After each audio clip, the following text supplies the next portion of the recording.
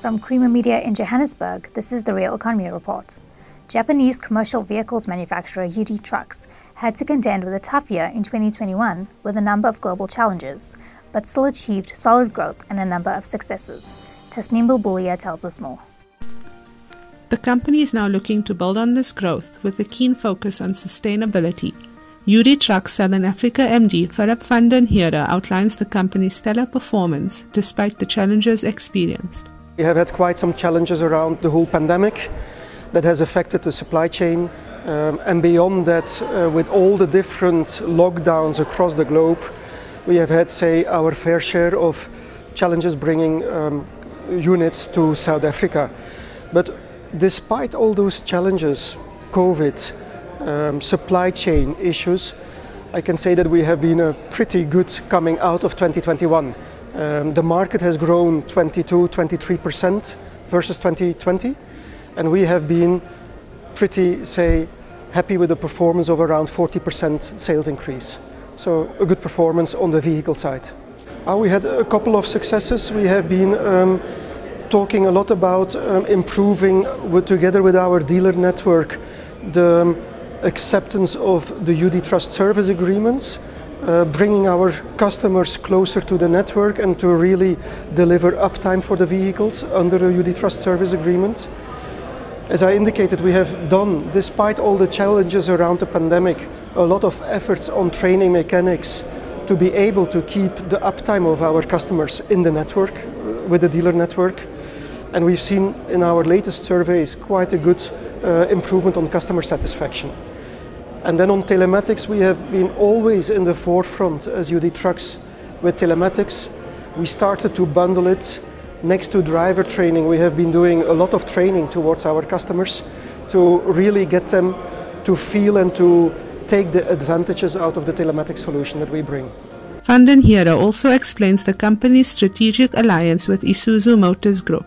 December 2019, we were at that time part of the Volvo Group. UD Trucks was one of the, geographical truck brands coming from Japan belonging to Volvo Group.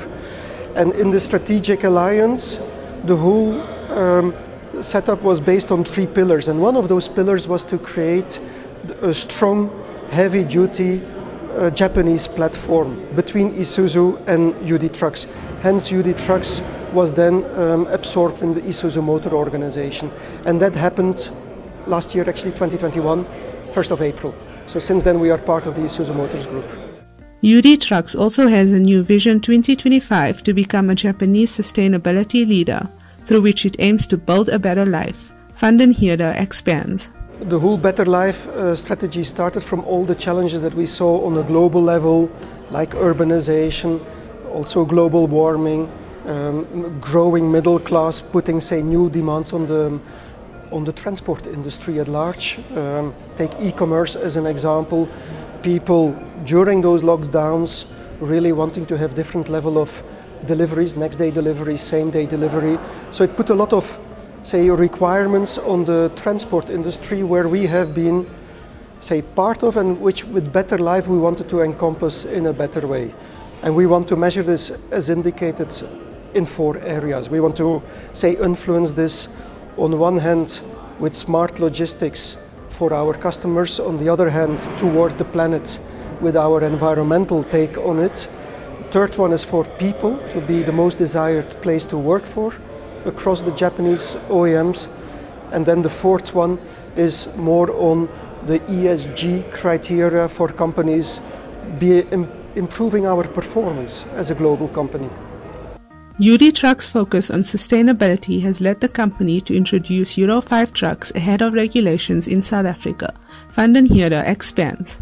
As you know, we have been in the forefront bringing Euro 5 to market with our Quon that is standing here, that we did in 2019. And we are now in 2022 going to further expand the range on the Quester side and on the Kroner side with additional Euro 5 models.